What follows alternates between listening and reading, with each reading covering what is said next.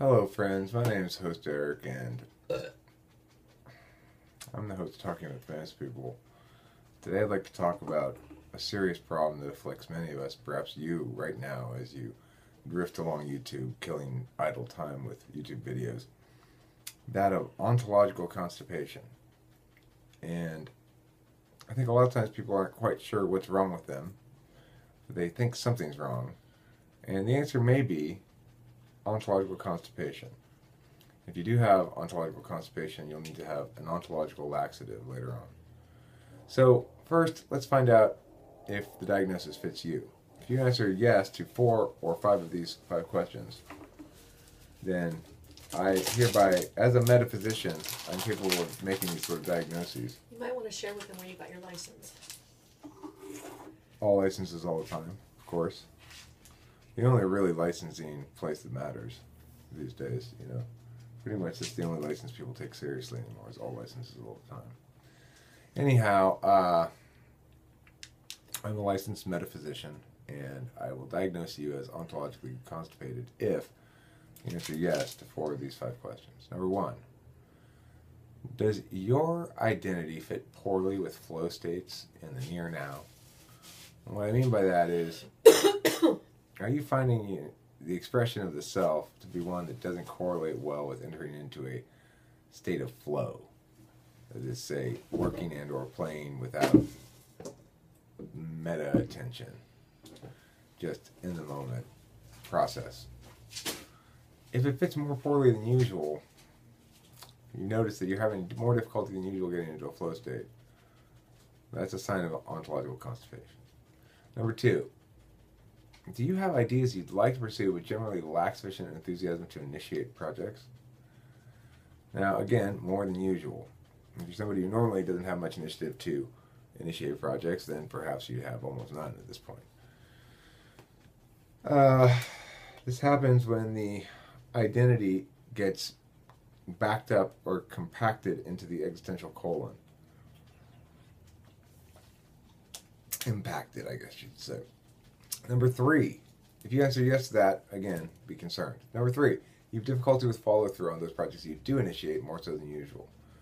So there's the process of initiating, which typically means being enthused about an idea. And then there's the process of follow-through, which means remaining enthused about it and or being disciplined, one of the two, depending on the nature of the project and whether it's a good idea to follow through on it. Sometimes it's not always a good idea, but assuming it is a good idea and you like it and you want to follow through, but you find yourself leaving it fallow, you do your chunk of time, you enter your state of flow, everything's going fine, and the next day it's time to come back to it, and you don't. If you're doing that more than usual,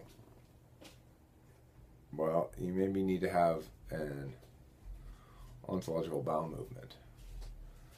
Number 4, are you hesitant in decisions more so than usual, unsure on matters to which you typically give little thought? For example, perhaps under normal circumstances you'd fire off that email to Joe saying, yeah, I'm going to run a little bit late, but I'll be there soon enough. But this time you discover that you can't pull the trigger on it. You keep thinking, well, how should I word it, blah, blah, blah, blah. Are you doing that kind of stuff more than usual? Well, you know what that means. Number 5, do you have increased periods of quiet introspection and brooding? Now, if you're normally introverted, this would mean even more than that. If you're normally extroverted, this would mean more than usual introversion. Brooding. Brooding is a quality that definitely comes along with ontological constipation. So, a couple of quick laxative tips before I go in case you did answer 4 of those 5 questions yes.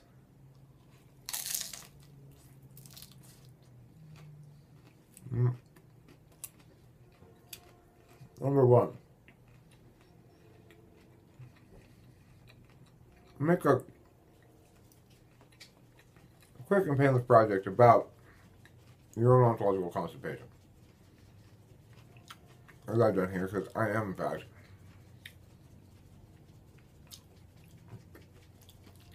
self-inflicted, yes. I'm not just a metaphysician who teaches people about alcoholic constipation. I'm a sufferer as well. Number two, if you don't normally do this, because this would be out of character for you, go out and get drunk. Go out and do some drugs. If you normally do that, stay home and clean your house. Yeah, mix it up.